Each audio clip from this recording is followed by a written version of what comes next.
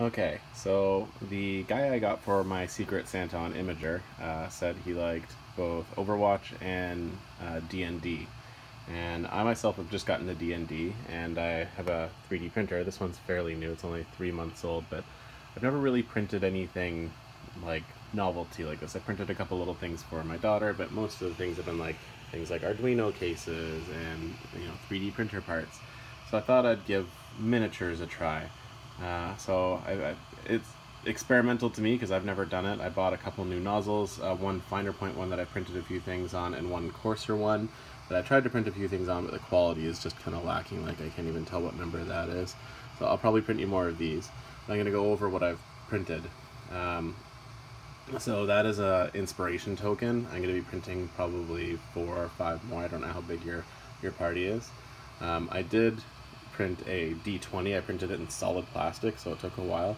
And I did attempt to paint it. I'm very sorry. I am not a great painter.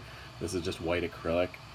If you want, you can sand it all off and paint it. I didn't even. I just put a thin layer on cardboard and just kind of dipped the dice in there so that I wouldn't get it in the black. But you can see the quality is severely lacking.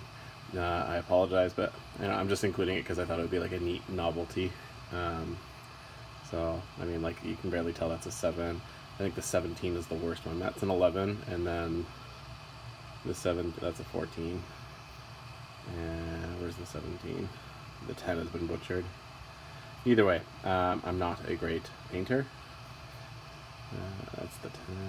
Where's the 17? Wow, I've looked at. There it is. See, it looks so much like the 11. So that's the 17, the one with the little notch right there. So anyway, it's nicely weighted, but definitely not the ideal thing. It's more the novelty factor. Wow, I have a 3D printed D20. I printed a campfire in case your party decides to rest up and want a campfire. I printed I'm gonna have to do an overlay. I think it's a Cave Ogre or something like that. It's a 26 millimeter. I think it's Epic Boss. I'm not sure. This one's actually my favorite, and it was the first one I printed out, and it turned out really well. It's a Grick. It's really detailed. I'm really happy with how it turned out. So you can see its mouth and all the little suction cups on those things, and I don't know, the base is not, I think it's like 13 millimeters or something, which I think is a standard or something. And again, I apologize if these are all the wrong size. I know these ones I think are 26 millimeters, those ones. This one didn't come with a base, but I just liked the way he looked so much that I had to give him a shot. And it was also my first time using the very fine nozzle, and so you can see some lines. I didn't have the settings all dialed in. This one turned out a little better, more detailed. Come on, focus. There we go, more detailed, which is kind of nice. This guy's a Wraith, Wraith.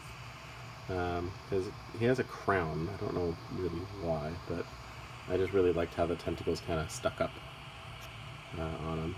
But anyway, I hope you enjoy this. I also included a box of D&D, like a set, just for making, I think I bought the dungeon one from a local comic book store, so I hope you like it. Yeah, it took me a long time, a lot of practice, there's a lot of failures of printing, just because of like supporting something like that. You can't print over thin air, but so I hope you appreciate it, and if you end up using any of these, please let me know. I'm kind of curious, as I'm getting into D&D as well.